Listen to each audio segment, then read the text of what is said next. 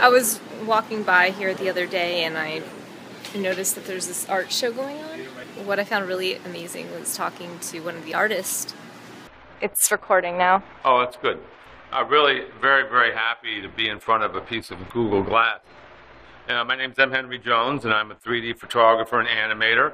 And if we look further into the gallery, we can see my most recent work, which is three-dimensional portraits. And this is a picture of Robert Frank. He is one of the preeminent photographers of the world. The picture of Roger de Montebello here.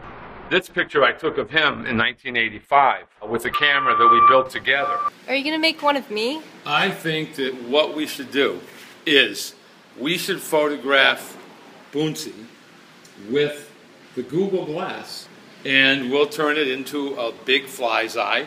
And then the hip thing about it is it'll be a portrait of the newest technology with the newest technology. Right, the fly's eye meets the Google Glass. So you'll shoot me? I don't know. Mark, well, yeah, Henry's the artist. Well, in a couple days, we planned also. She's got the Google Glass. And she's got the Google Glass. Yeah. I like that. He loves the Google Glass. Well, actually, my theory is that writing is going to be replaced with video. I've heard that argued. And in fact, people are sending pictures themselves instead of text messages. I'm familiar with that. Yeah, because I figured out how to make it a one-person production. And when you do that, it's the same thing you do as your writing. So I need to think about that. Well, you think about it, and I'll let you try this on. Hello, Glass. Okay, Glass. Glass, you keep on telling me the time. I know the time. Okay, Glass. All right, Glass. Take a picture. Take a picture, Glass, please. You did. Thank you. So now we're going to go to the studio. I love animation. I've been doing it since I was 12 years old. What do you love about it? Is that running? Yeah. Oh, that's nice. You works on the street like that? I love the Google Glass.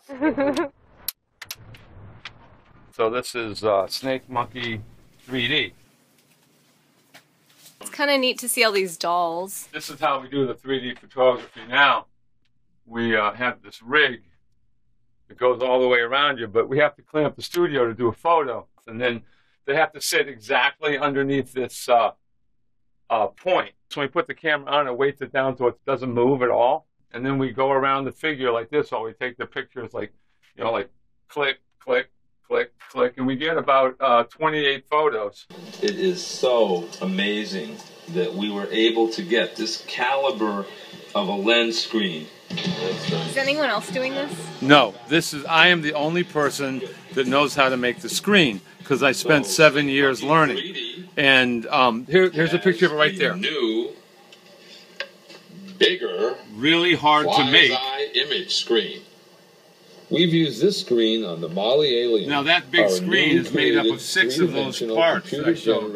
And then we had to file them all down and fit them together and pour like a silicone rubber mold. I don't do the work alone, and I don't take credit for doing the work alone. I have my friend Keith Lubell. He's a computer wizard, and he wrote the program that we built our fly's eye camera on. I couldn't do this work if it was me alone. This is our killer baby. This is our latest. That someone was saying to me, are we going to do only pictures of people? And this was a people, but it's a sculpture. This is an art piece that was done by Kylie Jenkins that we recently fixed up.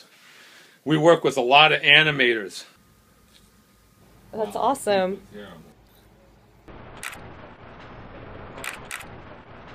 I look so serious. Cross-eyed. That's good. Okay, good. Here we go. Oh, wow. And again, just a little more. That's it. And then just... That's good. That's really nice. All right, so hold it right there. Just hold it. We're going to go with this. That's good. It is a live view of what it's like to have someone run a camera around your face like 9 inches away of shooting pictures, and you can't move at all. Right.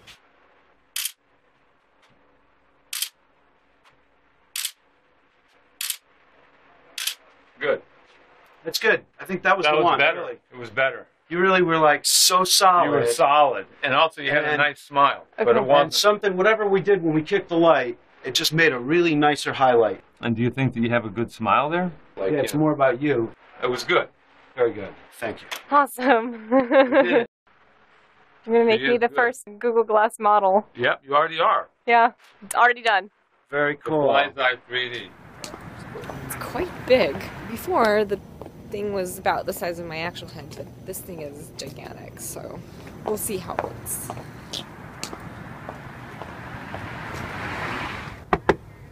Hello. Hey, Hey, Boonsri. I'm excited. How we doing? I'm good. I'm excited to see my huge Your face. picture looks so good. It's probably the best 3D Fly's Eye picture we've made so far. Why is it good?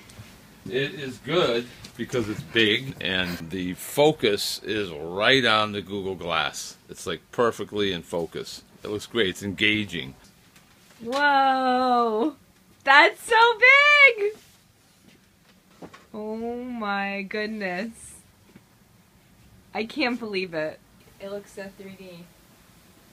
It's like I have a bigger twin. So I like the fact that when you're looking at the Google Glass, you see a person that's doing something sort of unique. They're kind of looking a little bit off into space, but you can tell you're concentrating. So it's like a person in two places, and that kind of reads. And I think that that's really important too. I can't believe it. My nose, That's your nose. my other eye. And the Google Glass, the star of the photo. Okay, so here, when we place the screen on the photo, it reintegrates all those images into one three-dimensional picture that is quite depth-oriented to make a good 3D photo. Fly's Eye.